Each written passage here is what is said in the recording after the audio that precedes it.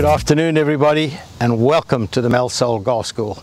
I am Mel Soul, Director of Instruction and Master Professional, and today's drill is about the width of the stance. How wide should you stand on? I had some students in class this morning and I had to constantly tell them because their habits were so sunk in that their feet kept going a little bit too wide.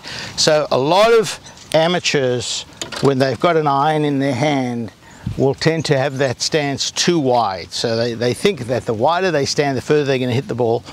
And this gentleman in class, this is what he had. He was standing there with a too wide a stance. It really restricted his backswing. He couldn't make a proper shoulder turn and he had almost no weight shift. So the narrow stance, if you stood with your feet together like that, you could make a much better turn here, but then you wouldn't generate much power. There's no leverage here to try and generate some power, and you would tend to lose your balance. So you've got to find the happy medium, and the happy medium is about shoulder width apart. So my ball position when I play my iron shots is about 2 inches inside my left heel. So that's the correct position. So my stance there is about shoulder width apart. Occasionally, if you want to, you could measure, you could do that and then do that to your shoelaces, and that's about shoulder width apart to my shoelaces. So that's about right. However, with the driver, you're trying to maybe hit the ball a little bit harder and you want a little more leverage from the ground. So here I can go with I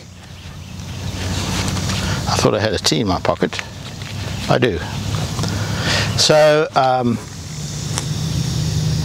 with the driver, the inside of the feet, this position here is about the width of my shoulder. So if I take this width of my shoulders again and I go here, now that's about there.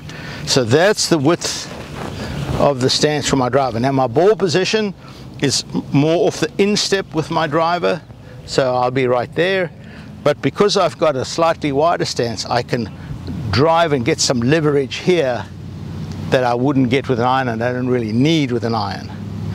So when I'm doing a short shot, like a little pitch, then my feet are really close together, because now with a pitch, what's important is body rotation. So if I'm hitting a little pitch shot,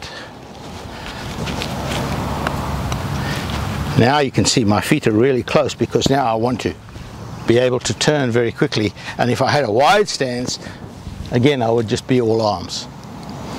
So when you've got a short shot around the green, feet fairly close. When you're hitting an iron, about shoulder width apart. When you're hitting a driver, just slightly wider than shoulder width. Those are the widths of your stance. Thanks for watching. Hope you enjoyed it.